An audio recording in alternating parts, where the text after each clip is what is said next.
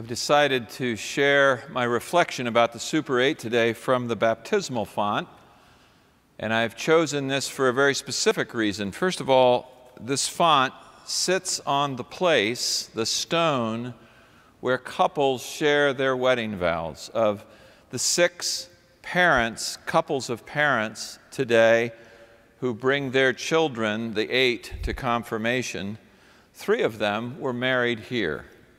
Of the 8 children that come to make their vows of confirmation, 5 of them were baptized here. And so this is the place we return.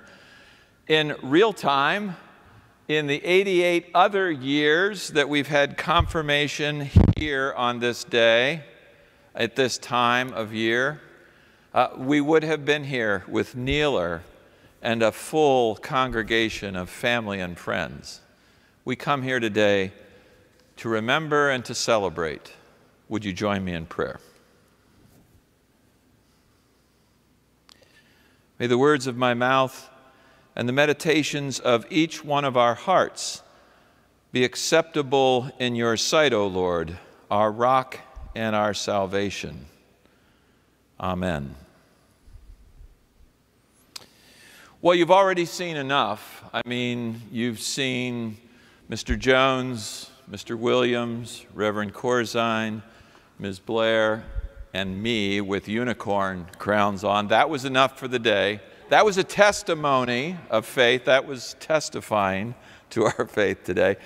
And you've seen them step up and speak their vows of baptismal grace, of confirmation of their baptism vows. And so it's been great already. I just want to share a few words. We have been in a season of love. In case you haven't been paying attention through the Easter season, one week after another, in the Gospel of John, in the letters of John, we've been hearing about the love that holds us together as people of faith in Christ.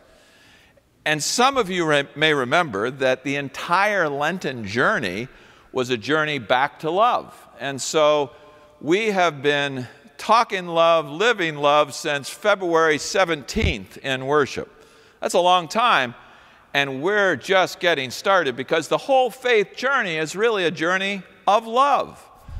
And today's witness is a witness of love and a witness of truth to the gospel that is all about loving one another. That's really what it all comes down to. There are a lot of people that will tell you that we have to judge those who aren't just like we are. That's not what Jesus said. Don't listen to that. Listen to your heart. Listen to the heart of love that speaks within you. Listen to the gospel that cries out to you. Even in the choosing of the disciple, the 12th disciple today in Acts, by the way, a confirmation that the first church was a congregational church. They took a vote, for heaven's sakes, right? They had to decide between one person or another. If that doesn't make the first church of Christians congregational, I don't know what does. But when they choose Matthias, and they choose him for all of the gifts he has. So gifts and love, truth in action is what our faith is about. And let me tell you about 8 of the most remarkable Christians that I have been honored to know. They are Lila and Elias and Jake and Maya and Ruby and Elijah and Sam and Abby. With their teachers, Jackie Dean and Jonathan Miller and me, joining together with their parents who were a part of teaching in this process, they took a remarkable journey this year. And I can tell you it's a journey like no other confirmation class has ever had. There were things they were denied, including regular lunches with each other, field trips to mosques and synagogues and other churches, and just simply getting to know each other across the table and through time. They didn't have those kind of opportunities.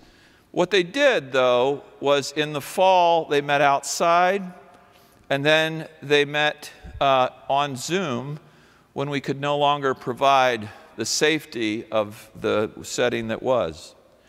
And what I learned from them is this, that they learned a lot this year.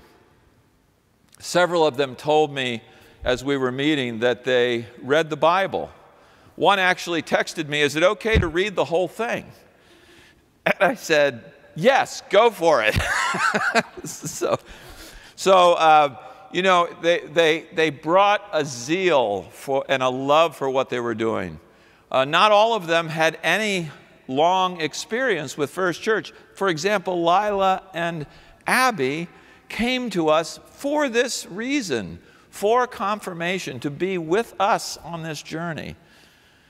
In fact, when Lila stepped into the sanctuary last Sunday morning for her baptism, it was the first time that she and her family had ever stepped foot in the church.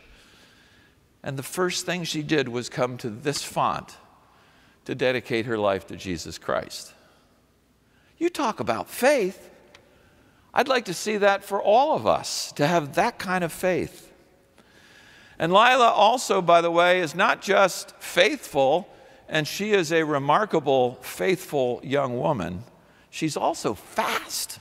Yesterday at the state championships, she and her track relay team in the 440 finished third in the state as the fastest team. And they broke their school record by, listen to this, 5 seconds. I didn't even know that you could get 5 seconds off a record in the 440. That is really fast. So she's fast, she's smart, she is committed to action in Christ. She is the one who came up with one of our offerings today, the Franklinton Farms, because she wants to garden with those who have nothing, those who have no gardens, those who have no fresh produce. She wants to be there with her hands in the soil. And then I told her this is an offering. She said, "You mean we don't get to work in the garden?" I said, "Well, we can, but we're going to take an offering first." So that's Lila. And Elias is a rising leader in the Scouts. I've known him since he came to this font as a baby. I've known him since the day he was born. And he has stepped into leadership and shown remarkable progress, and he loves being a leader. He has learned so many skills from scouting, and he's faithful. He's remarkably faithful and gifted in the way he approaches everything and everyone. Jake is chill. There's no other word for Jake. Jake is just really cool. So he's calm. But on the soccer field or in the volleyball court, he's fast and furious, right? But Jake is this smart, wonderful, exceptional, loving young man. And Maya, his sister, is like an old soul. Some of you know Maya because she's a rock star. She's been in the Columbus Dispatch more than anybody I know, along with Mr. Mark and the others who have put the flags in the earth to remember the 582,000 who have died of COVID in America. Maya has been there every step of the way through the cold days and the days of spring. She has continued to be faithful, and she's that way with everything she does. And Ruby is Maya's also a great athlete. They're all really great athletes, except Ruby's athletics are in theater. She's remarkably gifted as a writer, as an actor, as a behind-the-scenes person. She does it all in the theater, and she loves the theater. She's really talented. So you've got all of these very active, remarkable people, and then you've got the prophet boys, Elijah and Samuel. Ever since I baptized them, I said, you've got not only twins, but you got two prophets, so watch out for yourselves, Lori and Ben. And you know what? They've lived into that prophetic sense of who they are. They've lived into the biblical calling almost of serving others and caring for the poor. They're great in lacrosse, and in fact, Sam just made the all-star team and played last night in an all-star game. But they're also really bright. They're the ones who wanted to read the Bible. They're the ones who wanted to study more, and their parents were beside them all the way. And then Abby, also a great softball, volleyball player, but brilliant in every imaginable way. I was telling others earlier that I had the chance to do a makeup session, a tutorial with Abby, and I saw how smart and gifted she was when I was just there in the Zoom room talking to her one-on-one. So there you have it. We have all of these remarkable young people. And where does this come from? look to their parents. Their parents are remarkable people too, who have not only guided them through confirmation this year, but guided them through school. For any parent who's been in that journey with their child, and I'm pointing to Emily, you have been doing double and triple time as teacher and parent. And so they have been by their side through it all. You saw the love today in their faces as they anointed their children with the oil of baptism. It's been a wild year. But if you want to know who these remarkable young people really are, let me tell you one last story. Just before Christmas, I asked if anybody wanted to step up and help with Bethlehem on Broad Street, and all of them raised their hands. And then on what was the most challenging Bethlehem on Broad Street ever, outside, really cold Christmas Day with wind and snow, they showed up.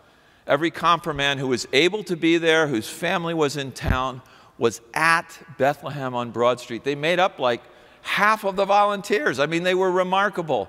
And that's a memory that they have, but it shows who they are.